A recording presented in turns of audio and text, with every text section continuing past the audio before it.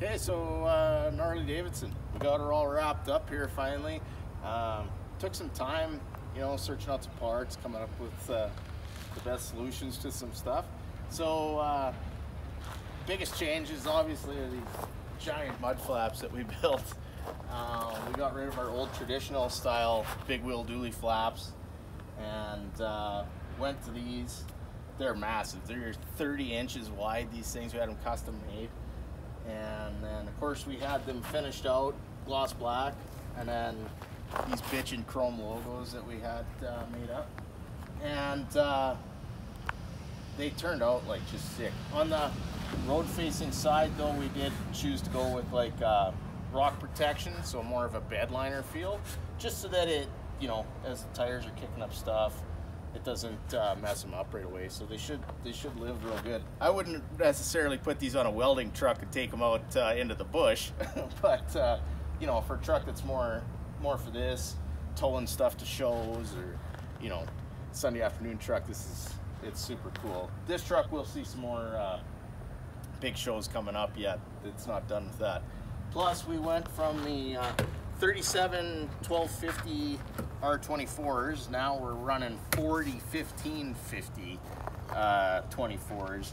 Really filled this thing out. Like, it's looks sick. I've drove it a few times since we've completed it, and I kind of thought it would be, you know, a little more twitchy or sluggish. No, it just totally cleaned it up. The extra sidewall actually gives it even a nicer ride. I mean, this thing's on a Kelderman lift, 14-inch Kelderman, so it rides plenty good as it is, but this is even better. So it's awesome. I really love how it's turned out. We got rid of the old Boss rails that were on the top, and we also got rid of the Nerf bar that was on the front. And the other things that we did, now to run these 40-inch 1550 wides, obviously that's not a buy off-the-shelf bolt-in spacer. We actually had to make these, so that took some time and a little bit of R&D and stuff to make those work, but they turned out great. Again, I don't know if I would go with a 40 1550 for a welding truck, just because it'd be so much weight, but for the application this truck gets, and for running on the highway pulling the occasional trailer, it'll be 100%. So yeah, if you want to come this way here, we'll show you some other stuff. We also did upgraded the tune. Back when we first built this truck, we did do DPF to lead on it, but it was right when that stuff was first coming out, so EGR deletes weren't available back then.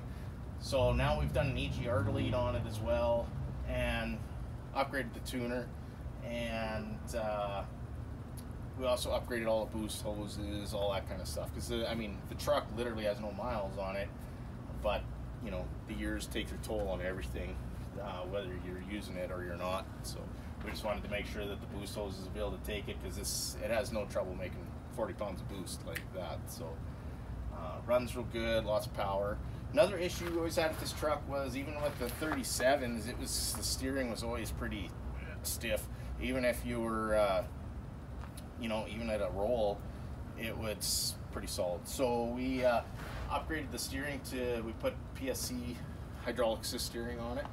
So I'll just bump up the air ride so that we can show you under the front, and which is nice. This truck's basically got its own built-in hoist. So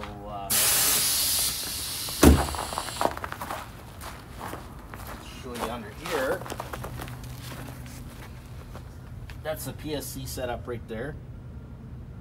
Took a little bit of fab work stuff to make it work with the Mag High-Tech diff cover, and we also put a full adjustable track bar in now, which it didn't have before, so we could get the track width dead straight.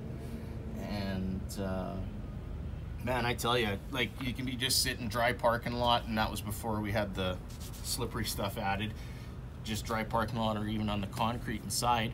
And the steering is just like this, one finger. It's fantastic. Shock 1's definitely getting the same setup. Pretty damn skippy. We also, yeah, ditched the bull bar off the front.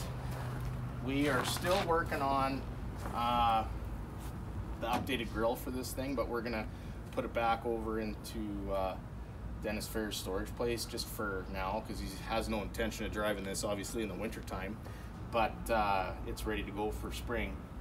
So we're doing this really cool custom grill that we should have wrapped up for in the springtime, and then we'll bolt that in. We'll bring the truck back in the spring and then show you what the new grill looks like. But yeah, truck looks great. It's ready to go. Runs, drives awesome. Everything seems to be working great, and it's really cool to see it outside again. But we kind of just wanted to get it modernized a little bit. There's a few more things that we want to do, but we'll finish that kind of stuff off in the spring. But I'm looking forward to everybody being able to see this out driving around this coming summer. So see you later.